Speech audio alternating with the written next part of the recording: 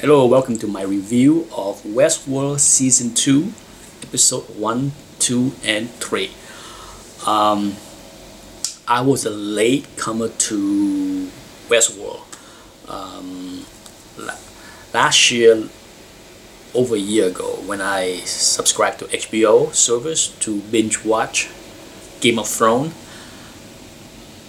After I finished Game of Thrones, I decided to take a dive into Westworld because a lot of people recommended that, and it took me a while to get into Westworld, because it's hard to care for many of the characters in the show, but as the mysteries start to unfold like a layer of onions, things that become more interesting. And by the end of season 1, I definitely enjoyed the show much more than the first few episodes. And my favorite character of season 1 was Bernard. Bernard was absolutely my favorite character of season 1. And I can say that after the first 3 episodes of season 2, I am really excited about the rest of the season. I'm not sure where the show is going, but season 2, this is a non-spoiler review, okay? So I'm not going to say anything that will spoil the show, but through the first 3 episodes of the show, Bernard continued to be my favorite characters. But Dolores has voted herself into neck and neck with Bernard, because what the show is doing with that character is absolutely great.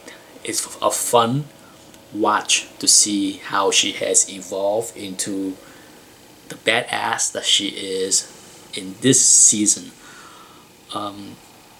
Also, a lot more are given to other characters of the show, and it's absolutely wonderful. And on top of that, the world is expanding. I think that's the biggest one of the biggest plus of this season, is we get to see a lot more than the Western world.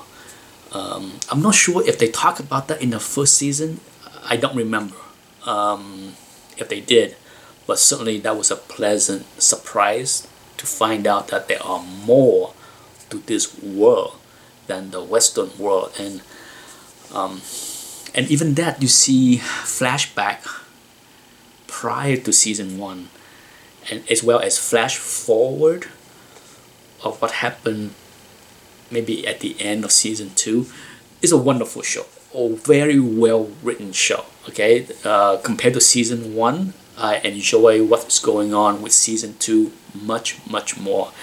It's one of those shows that's very hard to review without spoiling, but I don't want to spoil it for anyone that haven't seen the show. If you have a chance to watch it, if you subscribe to HBO and have time to binge through season 1, it's not that many episodes, you will enjoy season 2, and you can watch season 2 as well. You can pay 1 month of HBO and go through both seasons if you want to wait.